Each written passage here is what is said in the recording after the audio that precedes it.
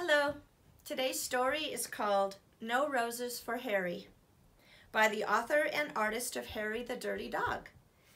So Jean Zion wrote the book and Margaret Bloy Graham did the illustrations. No Roses for Harry.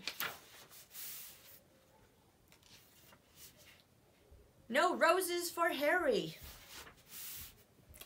Harry was a white dog with black spots. On his birthday, he got a present from Grandma. It was a woolen sweater with roses on it. Harry didn't like it the moment he saw it. He didn't like the roses. When he tried it on, he felt cozy and snug, but he still didn't like the roses. He thought it was the silliest sweater he'd ever seen. The next day, when Harry went downtown with the children, he wore the new sweater. When people saw it, they laughed. When dogs saw it, they barked. Harry made up his mind then and there to lose Grandma's present. When they went into a big store to shop, the children took off his sweater and let him carry it. This was just what Harry wanted. First, he tried to lose it in the pet department. But a man found it and gave it back. Then he tried to lose it in the grocery department. But a lady found it and gave it back.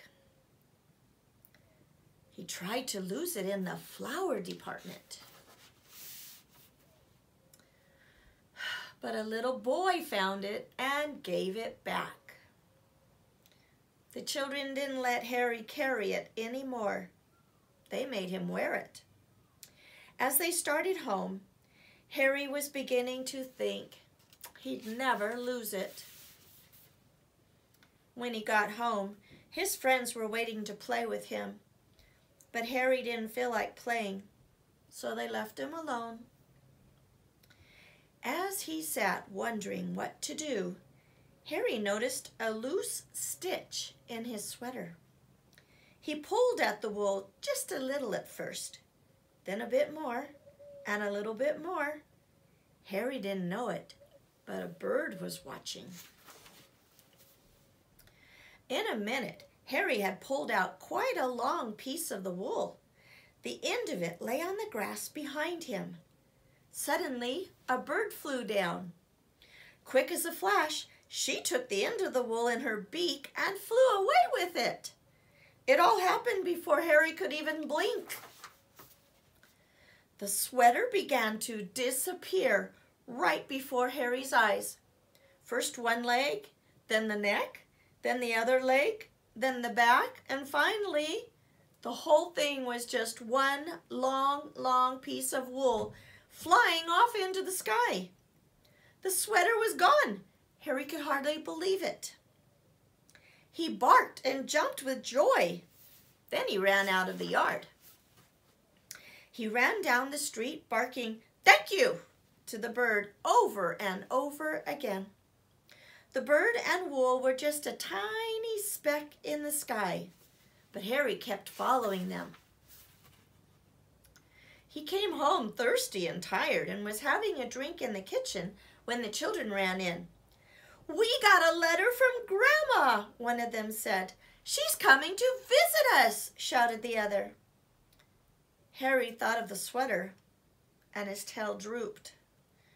Before Grandma came, the family looked everywhere for the sweater. They wanted her to see how nice Harry looked in it. Of course, they couldn't find it. Only Harry knew why.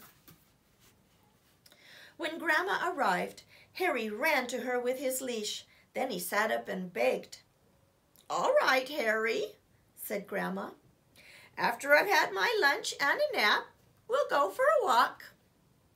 That afternoon, Harry and Grandma and the children started off on their walk. Harry barked happily and pulled towards the park. When they got to the park, Harry pulled harder.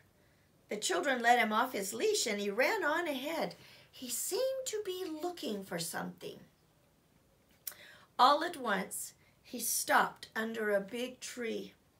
He looked up and began to bark and wag his tail. Grandma and the children came running. They got to the tree and looked up too. Suddenly, one of the children said, "I see a nest." "It's made of wool," said the other. "And it's the very same color as Harry's sweater," they shouted together. "It is Harry's sweater," exclaimed Grandma. Just then, a bird looked out of the nest. "Look, Grandma, look," shouted the children. "Harry gave his sweater to a bird." "I wonder how he did that," said Grandma. The bird sang, and Harry wagged his tail even harder. At Christmas, Harry got a present from Grandma. It was a new sweater. Harry liked this one very much. When he tried it on, he felt as cozy and snug as the bird in the nest. But best of all, it was white with black spots.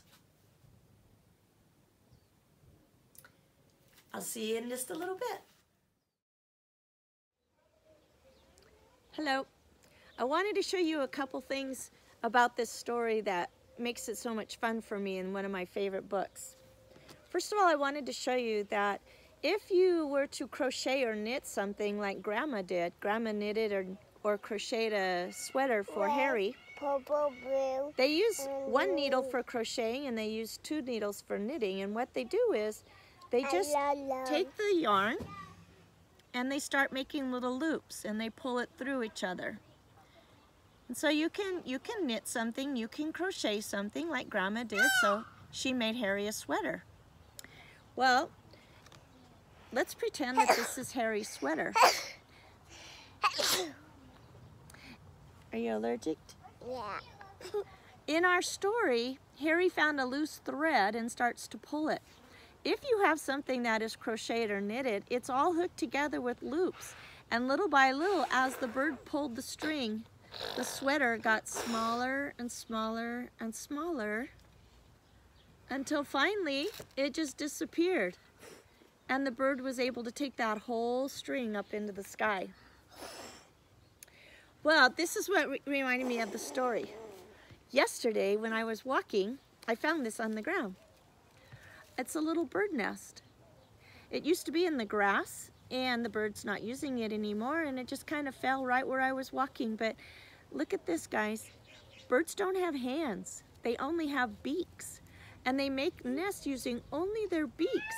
And they mix all of these things together to make their nest.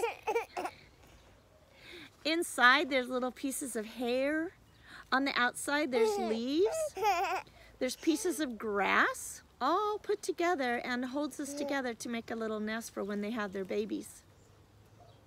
I found another nest last year. This one came out of the tree when the wind was blowing. It's actually from the trees that are right above me. But look at all the pieces. I think what this bird did was he found all the lint out of the dryer and put it all together, wound it all together with his beak, and made a little tiny door right up here.